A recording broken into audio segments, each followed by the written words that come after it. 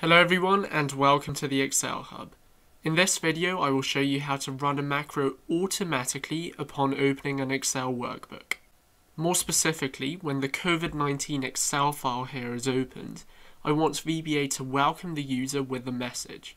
To achieve this, we will first create a macro to display our message, and we will then call it using the Workbook Open method. Let's start by entering Visual Basic and inserting a module.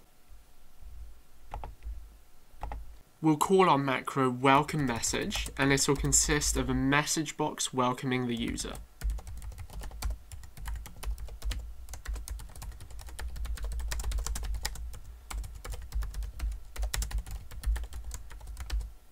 Now, when we click play, we can see that the macro works. However, we want to make the macro run automatically when the file is opened, without requiring us to hit play or use a button. To do this, let's enter this workbook and use the Workbook Open method.